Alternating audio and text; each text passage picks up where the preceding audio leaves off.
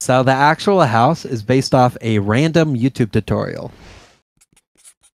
Are we still in year 3? We're currently in year 3 as of right now. Yeah, so. Which is also the final year of one block. Sorry, I mean, us talking, I'll be in year 3. Like, oh, yeah, no, it is. Like, I mean, year 3 ends when the house ends. And when does the house end?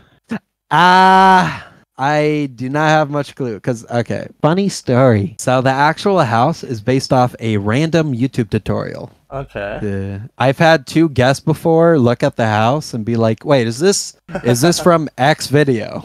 And I had to very sheepishly tell them, no, you're misidentifying it, which I could do because the house wasn't like as built as it is currently. With that being said, then perfect time to ask my question for the highlight. And this is actually a question that someone suggested, but never asked it on Twitter. Well, actually, is it a Twitter question? No. Okay. So it's like, with the house, I guess I know the answer now, but I just kind of want to hear you say it. It's like, did you have a set theme from it from the get-go, or was it kind of just... I guess you've already answered this as well, but once again, just for the highlight.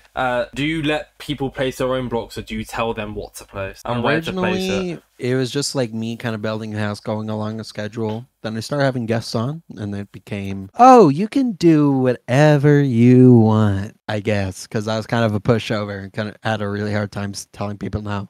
Which led to people like, you know, like, yeah, InsideMinecraft placing a gold block, Green Vector placing an emerald block, Sneak Snag placing a purple block, and Nuchu placing a cake on the house, which didn't really turn out well. Yeah, I remember. Like, people got very mad at that and said the house is starting to look ugly. So I decided to take them down, which kind of sucked, but it was a little necessary to make the house look good. But after that, it was clear, straight, just, all right, here's the blocks, you have the place, pick one. And then I gave them like a little area to put their block down on. Yeah. There really was no planned theme. It was just like build house, eventually finish it. But now there is like the set theme of where people place blocks. You tell them where to place a block, yeah. Now yeah. They place it, and you're coming up on the end, give or take. Yeah.